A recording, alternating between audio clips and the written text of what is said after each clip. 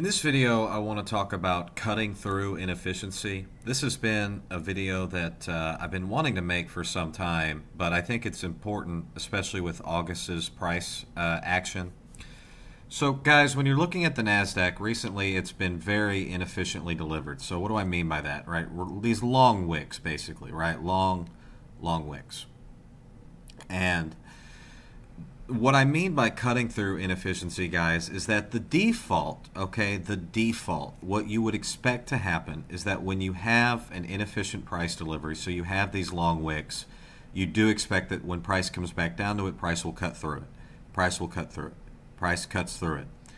Price, generally speaking, cuts through these inefficient price deliveries, okay? It, generally speaking, will cut through inefficient price delivery. So it's something that you should be aware of.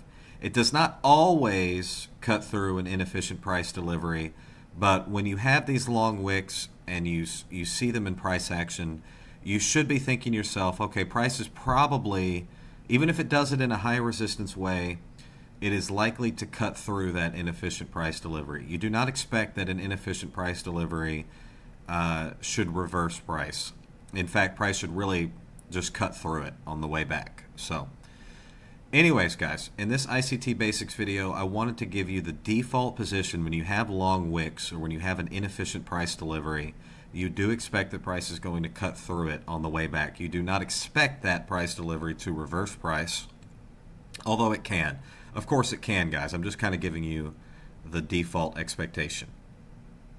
Okay, guys, in this ICT Basics video, we went through cutting through inefficient price delivery and how you should expect that in these when you have long wicks in price, you do expect that if price comes back to it, it should cut through it.